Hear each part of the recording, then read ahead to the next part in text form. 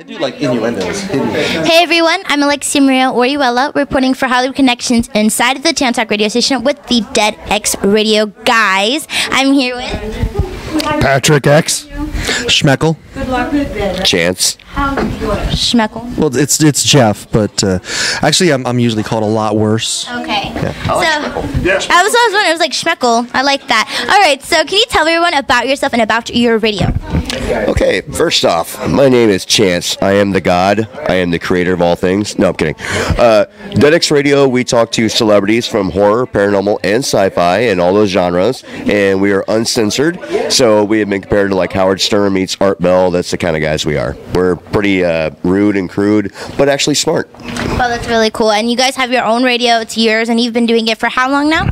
Who would like to answer? About 3 weeks.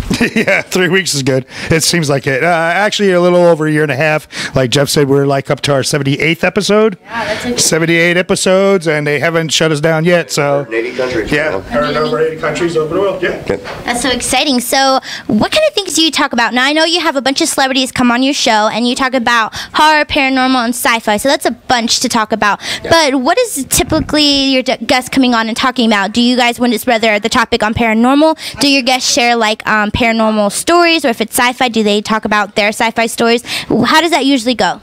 Well, usually I just want to be clear. We try to talk about paranormal, horror, and science fiction. What usually ends up happening is our ADD takes over, and it usually ends up being crude jokes for the entire show. And then every once in a while we're like, wait a minute, are we supposed to talk about paranormal? And we're like, oh yeah, and then we like bring in some paranormal stuff. But yeah, we have a lot of different. Gosh, I mean, with all the guests we've had, you know, celebrities, movie stars, TV stars, paranormal celebrities from all the different paranormal shows and everything. And the coolest part about it is that we've had some really cool people that actually have the same brand of crazy as we do. So we've actually grown really good friendships with these people too. Lucky to have them. Mostly, we do interview just about anybody, cosplayers. I mean, the celebrities are our main stick, but of course, we pretty much talk to anybody.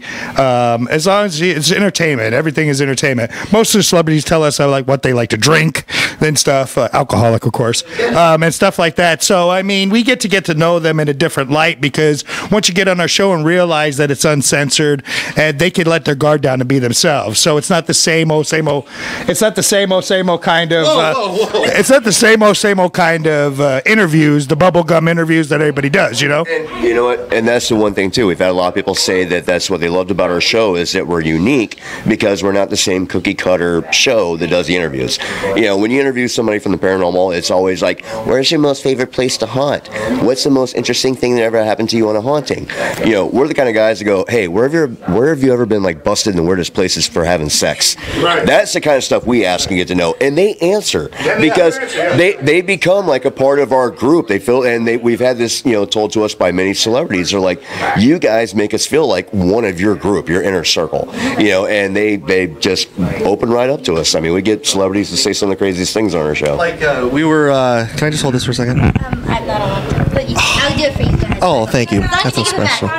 She taught me that, but I'm breaking the rule for him. It's breaking the rule for me. See, I feel special. I'm sorry, Miss Dawn. Sorry. Well, it's a control thing. I'm a control freak, and it's the bling. It's true. That's not even. It's true. But this past weekend we interviewed the bassist from Megadeth, founding member, rock legend, Megadeth, and after the interview, someone approached us and they said that they were dying laughing because they hear all these other people that interview these people, and they ask the same vanilla questions, and someone walked up and was like, oh my god, I can't believe, because we did do this, we asked the bassist for Megadeth when he's going to cut his hair and get a real job. No, actually, one of my favorite ones that we did from this past weekend, we were interviewing Kane Hodder from, you know, quite a few of the Friday 13th. Yeah, who plays Jason Voorhees. And actually, I think it was Jeff actually who asked him, how long did you have to study to memorize your lines? Yes, very good. Which there is no lines in that movie. No, it's Jason. Yes. So it's just the machete. So it's just comedy. Appreciate that though. Yeah, this is the kind of stuff that we do to even our guests when they come on, and they get it. They get our humor. We're very often off-colored. We told people from the very beginning that if, we're very risque, we're very off-color, very non-PC, so if you're very politically correct, we're not the show for you. Right. Yeah. All right, so can you tell everyone, I was seeing that you were talking about on the show, you guys can definitely check this out on the podcast for Tan Talk Radio Hollywood Connections. Can you talk about the show that you are currently getting ready for? No. Like, You do it. I let you hold my mic. Oh, okay. All right, we'll tell you. Only for you. Thank you. Only special for you. I have a question. I have a question. Alexia does a lot of major movies and horror movies, and I see this movie named Alexia because, you've got Carrie, and wait till you see these photos, but would you, when she turns 18, could she come over and you interview her, or, about her acting career, and she's done so much, and how old are you? 17. All right, so that was my question. And she exits. we could actually interview her now. $2.99 a minute. Clean while we have her on. $2.99. We can interview you. I'm the only one that gets to hold the mic. No, I get to hold the mic. To put it this way, we did an hour on your show, and you never had to hit the dump button. That's Yeah. yeah. See, professional. We are professional. I mean, We have to be. we do tell a lot of people this, that they have to understand that when we created DedX Radio, it wasn't just an off-the-wall idea.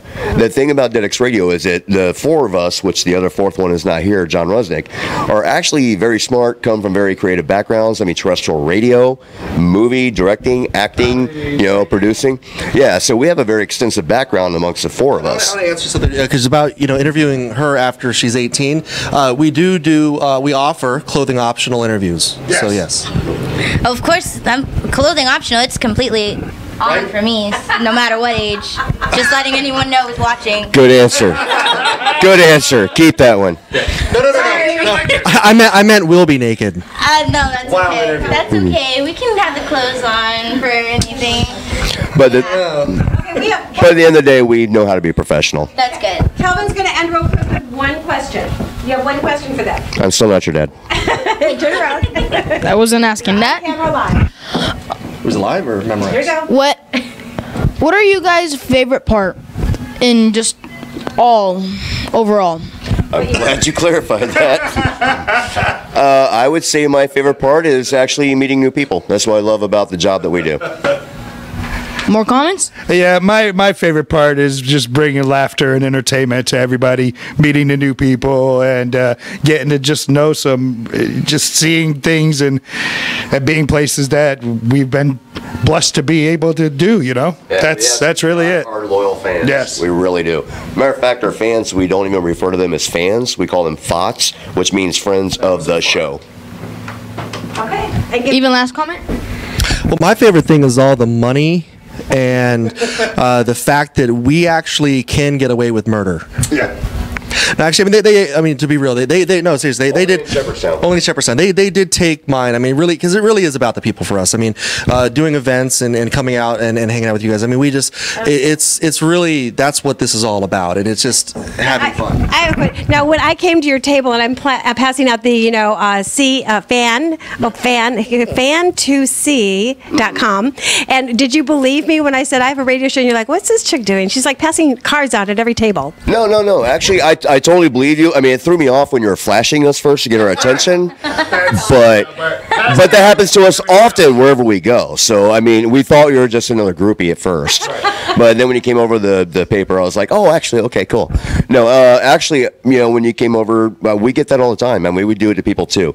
We are definitely that group of guys that we're not scared to do anything. I mean, for our TV show, DedX Chronicles, our executive producer is a guy that created Chucky, who is the director of Child's Play and multiple other iconic films. Yeah, he's our executive producer.